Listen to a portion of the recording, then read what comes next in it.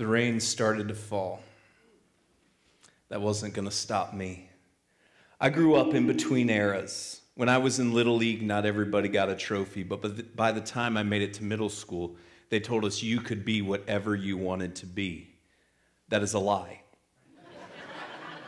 I wanted to be a basketball player. I am 6 feet tall. I am slow. I am white, and I can't shoot. If you look at the NBA roster, there's exactly 0 of me on any of the 30 teams. But I was in middle school, and I was going to work at it. I've always hated Michael Jordan. You got to understand, I grew up in Northeast Ohio. And instead of knowing names like Bill Cartwright and Luke Longley, you should know names like Mark Price and Craig Elo and John Hot Rod Williams and Brad Daugherty. But you right now are saying, who are these people? You don't know because the Cavs never won anything because of stinking Michael Jordan. So as I was in my driveway, I was Magic Johnson. And we were redoing the 91 finals. Gone would be that highlight where you saw Jordan switch hands in midair and lay the ball up, and it makes me sick to this day. Gone would be that. And instead, the Magic Johnson that I was in the driveway, as the rain was falling even more and more, was going to send the Chicago Bulls back home weeping that they had just lost. The rain picked up. Every shot that I took as the Lakers would hit the wind. When I'd shoot the ball as the Bulls, the wind would stop, and I'd hit the shots of the team I didn't even want to hit the shots for. You've got to understand, I've always been a tortured individual. And there I was in my driveway in a pretend basketball game, shooting as the team I didn't want to score, scoring. I was getting frustrated, but I was not going to be deterred. So then the Lakers started getting fouled a lot more, and then they just started shooting free throws. It's like if you watch a game now, the Golden State Warriors, you sneeze on them, that's a foul. They mug somebody, no foul. Get ready for it, Bucks fans. I'm just telling you, get ready for it. You're gonna be really upset in June. It's coming. My mom opened the front door, said, "Come on in." I said, "I'll be in a minute." The rain, it picked up, but it just felt like sweat pouring from my brow. I would be undeterred. The sky started to turn a shade of green like I had never seen before, but I kept shooting. A couple minutes later, my mom came to the door and she yelled, "Brian!" And at that moment, I picked up my dribble and did a fadeaway. You can't ever be rattled by the fans. Never let the fans get in your head. I missed the shot. She said, "You need to come in right now." So I picked up my basketball. I went inside. I went to the fridge, and I grabbed a Gatorade, not because I wanted to be like Mike, but I just really liked Gatorade. And then we went downstairs in the basement. And I looked at my mom and I said, "Do you think Michael Jordan and Magic Johnson's mothers would make them stop practicing because of a little rain?" And she just looked at me and said, "Honey, one night of practice isn't going to prevent you from being Magic Johnson or Michael Jordan." I remember this vividly because that's the night a tornado touched down just a couple miles from our house. Remember this conversation. We are inundated with products that promise us the potential to be better. Whether it's the old Gatorade ad campaign that promised us that we could be like Mike. Whatever it is, much of what we're presented in life comes with the promise to enhance our lives. And yet much of it falls short. But the thing that all of these things reveal is within most of us is this desire, dare I say, within all of us is this desire to be better. And so sometimes we seek out a product or a routine or a regimen in order to become better. More often than not, however, we see little change. We accept that fact and we either give up or we try something else entirely, in hopes that this time, maybe, it would be different. Here's the reality for those of us who've made the decision to follow Jesus with our lives. We have been called to change. And so over the course of the next 3 weeks, we're going to look at a book in the New Testament called Titus. And it's a book that the Apostle Paul wrote to a young guy that he'd partnered with in advancing the story of Jesus across the region. And then he was imparting wisdom in this younger guy named Titus. Paul and Titus, they began working together on Crete. And Titus stayed behind as Paul left to continue the work that they had done. And then Titus starts with just some introductory remarks from Paul to Titus. And then we're going to dive in Titus 1:5. If you have your Bible apps on your phones or your tablets, you can follow along there. And if not, the words will be available on the screen. But this is what we see. This is why I left you in Crete, so that you might put what remained into order and appoint elders in every town as I directed you. And so here Paul's pulling back the curtain a little bit. This is the backstage segment. He's telling Titus, I need you to be there so that you can put elders in place to help the machine of the church move forward. We are a lot of things. But make no mistake about it. Everything that you see doesn't just happen organically, and it was never designed that way. Yes, there's supposed to be community, and yes, that we're invested in one another's lives, but there is a machine that has run things in churches from the very start. And I know sometimes right now, because we've seen abuses and excess in some places, that's kind of a dirty word or a dirty thought, but the reality is there has always been a machine that's running the mission. And there has to be a machine that runs the mission so that the mission can be more focused and more successful.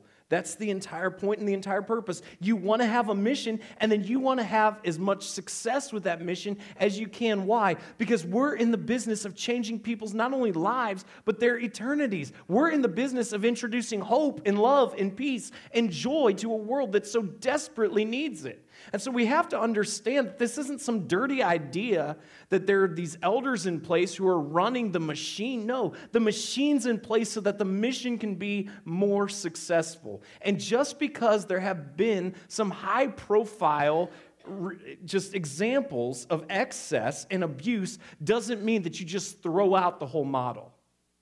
So understand that it was always designed this way, that there was always to be a machine behind the mission. Because that way the mission can go further and have more success. And then he says, here are the people that you need to have running that machine. If anyone is above reproach, the husband of one wife, and his children are believers and not open to the charge of debauchery or insubordination. So stop right there. He says, when you're looking for people to run the machine that is the church, so that you can have the greatest impact on your mission, here's who you need to find. Here's who you need to find. You need to find people that there are no glaring weaknesses in their life. That when you look at their life, there is not a habitual pattern of them falling short time and time again in this area. That when you look at them, they're not perfect, because none of us are. But you look at them and you say, yeah, they've got a good reputation. I feel pretty good about that person. And they're not habitually making the same mistake over and over and over again. And one of the biggest tests for this is the family dynamic. And so he says, make sure that the person is a family man. That's a test. Because oftentimes what happens is people will sacrifice their families. And he says, this needs to be your biggest priority.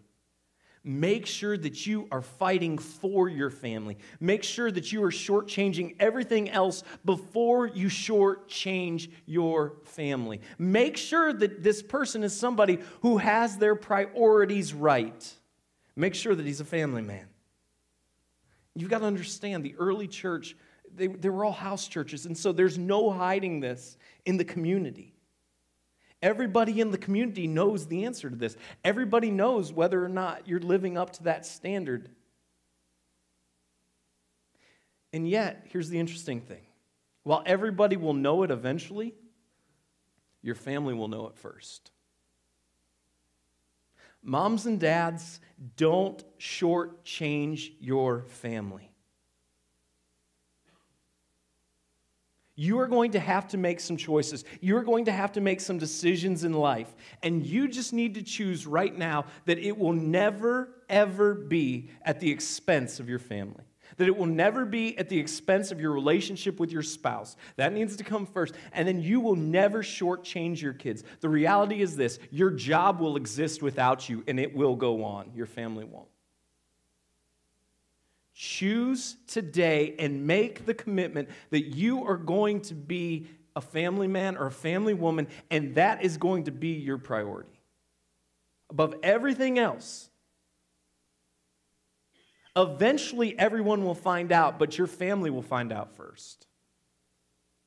And if you sacrifice your family, it doesn't matter what you achieve. You've missed the most important thing. For an overseer, as God's steward, must be above reproach. And there we go back to this idea, above reproach. Again, not perfect, but no glaring imperfections, no glaring areas of their life that they're habitually imperfect in. He must not be arrogant or quick-tempered or a drunkard or violent or greedy for gain. Make sure that the people who are running the machine of the church are humble and even-keeled, that they're sober, that they're nonviolent, and that they're not obsessed with money. And when we look at our culture, what we see so often that is celebrated is the exact opposite of this. And so this is a call for us, for those of us who follow Jesus, to be countercultural in that regard. That we make sure that we set the tone. That we make sure that we are humble people. That we are even-keeled. That not too much gets us to overreact. Guard your overreactions. Guard your overreactions. Every time I've guarded my overreactions, and I'm somebody who once on the surface, I want to react instantaneously. Every time I've done that, I've regretted it. And I've been a jerk. Every single time somebody has done something that has made me angry and I've wanted to respond in the instant, I've been a jerk and I've regretted it. Every time. Every time I've taken some time to catch my breath, to think about it, to run it past my wife, to hear her advice, to say, no, I don't agree with that advice, to have her say, no, you need to agree with that advice, for me to say, no, I still don't agree with that advice, and this is what I'm going to do. And then right before I pull the trigger, say, maybe I should listen to her. And then I do decide to listen to her, and then I take another day to think about it, and then I respond, never regretted it. Not once. Guard your overreactions. I promise you, you may not like it in the minute, but that feeling that you have that if you just set somebody on fire, it will feel good for about an hour. But then there's a very real cost. And if you take the time and you guard your overreactions, you will not regret it in the long term. Somebody that's sober, somebody that doesn't get drunk, somebody who's nonviolent, and somebody who's not obsessed with money,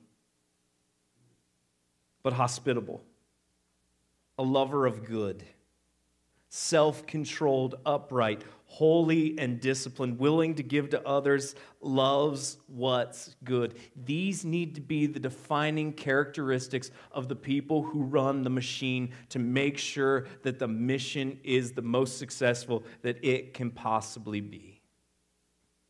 He must hold firm to the trustworthy word as taught, so that he may be able to give instruction in sound doctrine and also to rebuke those who contradict it. He needs to be somebody who understands Scripture and who loves Scripture and who's well-versed in it and who understands it, so that when there are new ideas, that they have a filter and they have a lens to go through.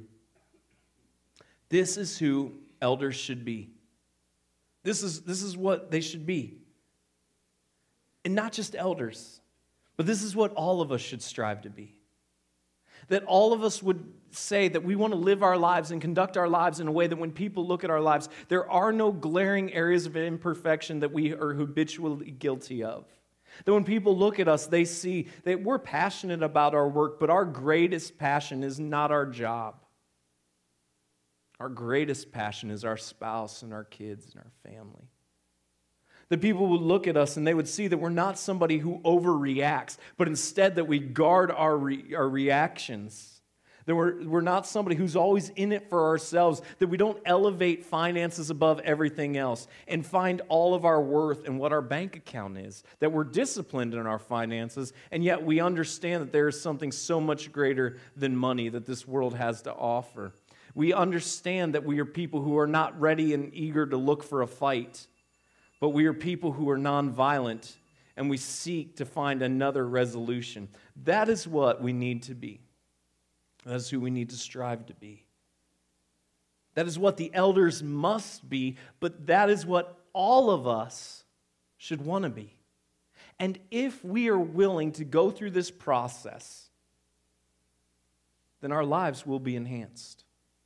And it doesn't mean that it's going to be an easy road. It doesn't mean that it's always going to be fun. But what it does mean is it will lead us on a path to the most peace and the most fulfillment that our lives could possibly offer us.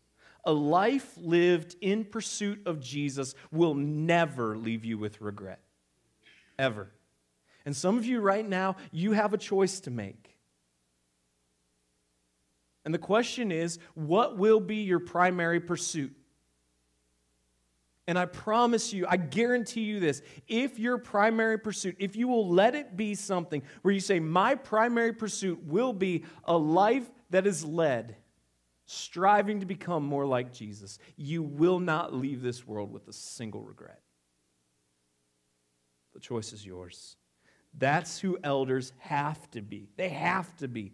Every time that somebody falls short of this, and you say, yeah, bring them on, help them run the machine, you are inviting danger within the church, and then the mission suffers invariably every single time.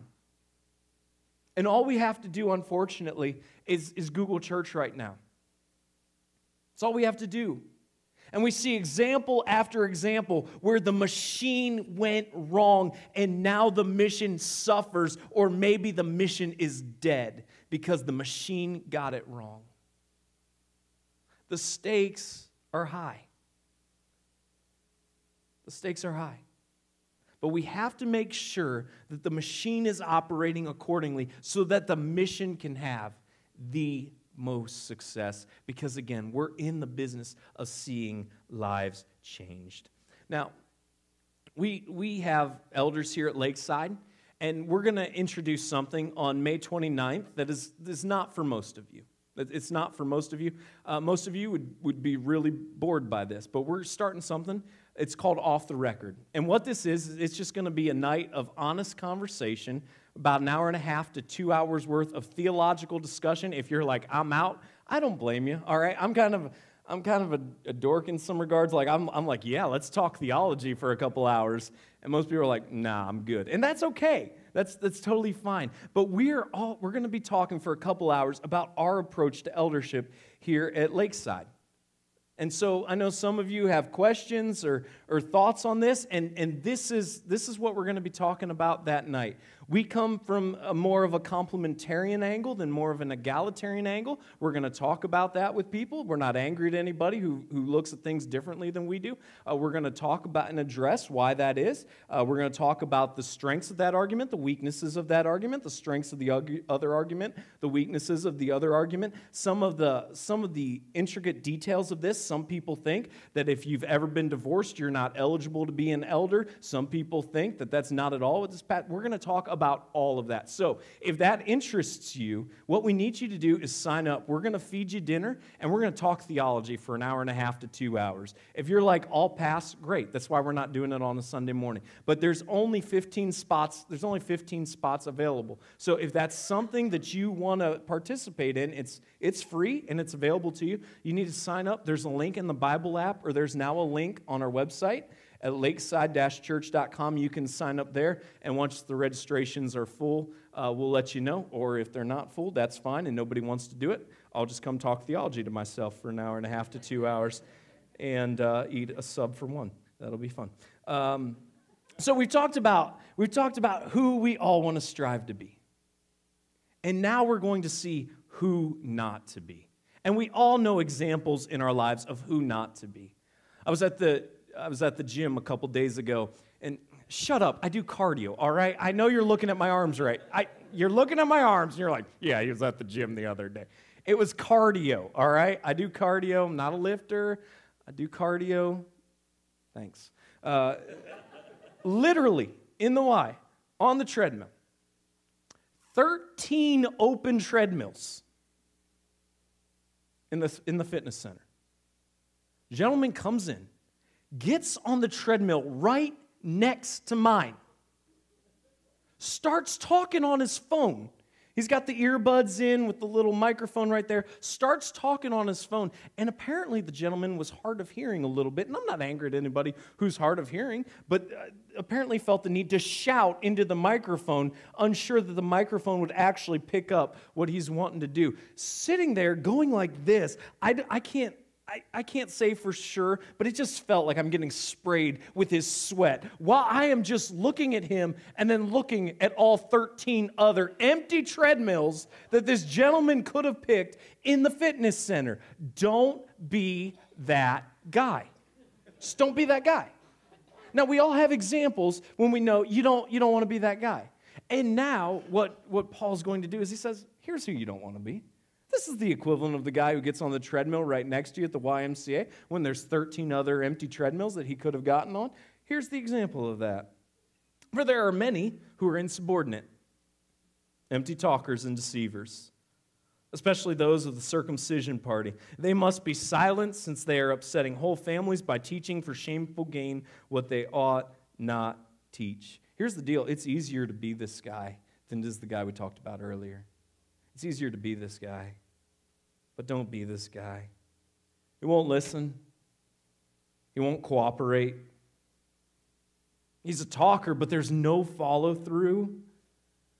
We all know people like that. As soon as you hear this description, you've got at least one, but probably a couple people in mind. Like, yeah, that's this guy. You know exactly who these people are. You can't tell them anything. They won't listen to anyone. They're uncooperative. They're the person when they go to an amusement park, they think that the line policy doesn't apply to them. You know exactly who this person is. You never want this person as a neighbor. They are the worst neighbor ever. There's no follow-through. They have all these grand ideas that they bring up, and yet they never do anything to follow through with them, and yet they always tell you how you need to implement all of their grand ideas, but they never do anything to better anything else. And they lead people astray. Now, we're not going to dive too deep into this, but you just need to understand there were some Jewish sects who were teaching you had to be circumcised to follow Jesus. And so when he says that there's people who are upsetting people from the circumcision party, upsetting whole families, you think? Like 35-year-old men who want to follow Jesus, now they're like, yeah, but first you need a little snip. And they're like, good. That's going to upset the whole family. And so Paul's like, no, shut them up. You want to follow Jesus? Here's what you do to follow Jesus. You give your life to Jesus. You never add anything. See, this is not something new. People have constantly, from the beginning, tried to say, you have to add something. You don't have to add anything. You want to follow Jesus, give your life to Jesus and follow him.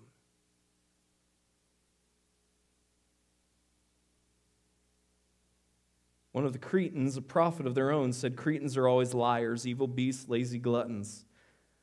This testimony is true. Therefore, rebuke them sharply, that they may be sound in the faith, not devoting themselves to Jewish myths and the commands of people who turn away from the truth. This is like when Nana doesn't realize that the filter's gone and the person she's talking about is 6 inches behind her, not 60 feet behind her, all right? Like you read these words and you're like, man, that's not politically correct. That wouldn't go over well today. And it's not politically correct. Like the filter here is gone, and we're just gonna be honest about it. This is a hard saying that we have to encounter here. One of the Cretans, a prophet of their own, said, Cretans are always liars, evil beasts, lazy gluttons. In our society right now, everything offends everyone. We understand that. You're going to offend someone. It doesn't matter what you do. You're going to offend somebody. It's gone a little overboard. There have been a lot of great things that have happened as a result, but yet society in a place right now is you can't say anything without somebody getting upset. And I don't know whether it's just because Paul's older in age or what the deal is here. He just doesn't care. I mean, at that point, he goes, look at the Cretans. You're there in Crete. Look at what their own people said about them, that they're always liars. I mean, that's pretty harsh. You're always a liar. You're always an evil beast. And you're always a lazy glutton. In case you've been a little late on the Mother's Day card, you may not want to start with you're a liar, an evil beast, and a lazy glutton. Might not be the best Mother's Day of your life. And then Paul's like, that's what they say about themselves, and they're right. That's true. That's true. Now, I get that it's not politically correct, and yet we still stereotype. Stereotype about Southerners, stereotype about Californians, stereotype about people from Michigan. Well, that one's true. But, we have all of these stereotypes, and we think, oh, well, it's not politically correct, and yet we operate. They just change a little bit, and not always, but a lot of times stereotypes come about because there have been instances where we have encountered people that make them true. I'm not saying it's right, I'm not saying it's wrong, I'm just saying it's just reality. And why is he being so brutal here? And the answer is, he sees them as they are. And his desire is that they may be sound in the faith. To move them from there to over here. To the pure, all things are pure. But to the defiled and unbelieving, nothing is pure, but both their minds and their consciences are defiled. They profess to know God, but they deny Him by their works. They are detestable, disobedient, unfit for any good work. And so what he's saying is, you have to choose. You have to choose. It's one or the other. What's your choice going to be? Do you choose to be somebody who's going to operate above reproach in your life, that when people look at you, they see no glaring habitual weaknesses? Do you choose to operate in life that you are going to put your family first? Do you choose to operate that you are not going to be a slave to money? Do you choose to operate that love exudes from you? Or do you choose to operate where life is all about you and your consumption, and you look out only for yourself, that you won't cooperate with anybody, you won't listen to anybody, you are driven by you, and nothing else matters? You have to choose. It is one or the other. It's like when you're a little kid on a hot summer day and you're running inside and then back outside, and you leave the laundry room door open, and then you run back inside and you grab another popsicle and you run back outside and you leave that door open again, and your parents are just getting exasperated because they just opened the electric bill 10 minutes before this, and then they peek their head out and they say, it's one or the other. You're inside or you're outside. Pick. That's what Paul's saying. Is you pick. Who are you going to be? Because a lot of times in life we think, I don't want to be a zealot. I don't want to be extreme. So there are a lot of great virtues that come with following Jesus, and yet, if we're being honest, there's some appeal of things that we can do when we don't follow Jesus. He's saying, no. It doesn't work that way. You're all in, or you're all out. The choice is yours. They profess to be one thing, but their lives reveal that there's something else. But let me tell you the good news. I was never going to the NBA. I didn't have the skill. The great thing about following Jesus is it is available to everyone. The question is, will you make that choice? It didn't matter how many shots I took. It didn't matter how much I dribbled. It didn't matter how much Gatorade I drank. It didn't matter how many NBA games I watched and broke down. I am a 6-foot-tall, slow white guy who doesn't shoot well. I'm not going to the NBA. But the promise of following Jesus is available to everyone. All the practice in the world wasn't going to make me a player. And yet following God can change your life. You might say, well, it's too late. I'm already defined. But with God, it's never too late. If you're not dead, the story of your life's not done. So you make the decision. What do you want to be? The choice is yours. Is it going to be all about you? All about your pleasure? All about your pursuits? All about what you want? Or are you instead going to choose to follow Jesus and leave this world without a single regret? Because that's what He's offering us. If we will choose for our lives to look more and more like Him each and every day. God, I pray that we would be people who realize it's one way or the other, that we have a choice to make, and that we would choose You. And so, God, let us be people who, when others look at our lives, they see no glaring habitual weaknesses. Let us be people who love our wives and our husbands, who love our kids, who put our families first. Let us be people who are not driven singularly by money. Help us be people who don't overreact. Help us be people who love. Help us be people who cooperate. Help us be people who dream big.